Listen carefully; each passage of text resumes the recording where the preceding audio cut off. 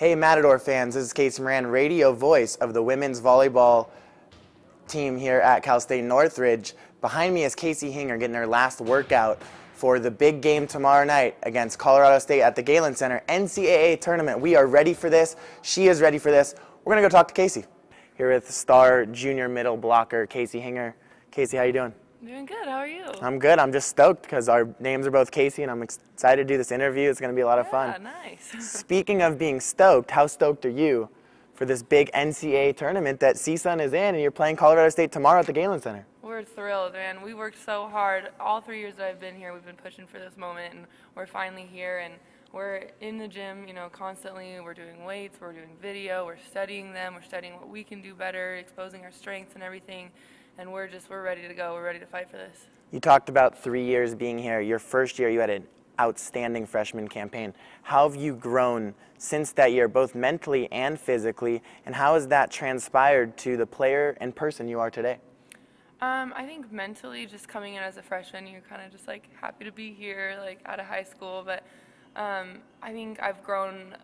I found like a new, I guess, passion for the game and just getting more focused on it and really perfecting. I shouldn't say perfected because I'm not, but like really bettering each skill that I do. So like, for example, I've been able to get more opportunities passing this year and being able to play back row and stuff like that, and that's always been really important to me, is just being a well-rounded player. So just really focusing on that, and then, like I said, physically passing and stuff and getting those, and maybe jumping a little higher is pretty nice too. You know, athletes are known to be superstitious, you know, a lot of baseball players, but is there anything you do before a game, if it's listening to a specific song or artist, or, you know, the way you tie a shoe, or, you know, touch a chair, or whatever it is? There's something you do before a game that gets Casey Hinger pumped up to go out there and play as dominant as you do? The biggest, I guess, superstition thing I have is I have pink shoelaces, but I have this little broken pink hair tie on my shoe that Sam Call actually gave me our freshman year for no reason. And I just tied it on there one game, and I've just kept it on there ever since. You know, every time I switch shoes, I make sure I put it on there. It's just kind of a symbol of, like, I don't know, I guess our team unity and everything, and I make sure that that's on my shoe and in the right place. And as for music, my team always makes fun of me because I really like sad songs. So I'll listen to sad songs before a game, and they're all like, that's not going to get you pumped. But I don't know, I guess it kind of like calms the nerves for me and gets me really focused. Sure. You know, last question, Case. Why is this 2013 women's Matador team the team to beat in the NCAA tournament?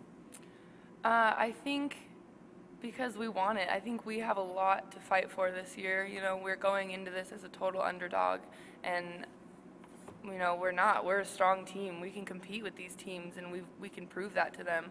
So we're just, all of our heart is in this right now, and we're gunning for it. Thank you so much. Good luck, and I'll see you at the Galen Center.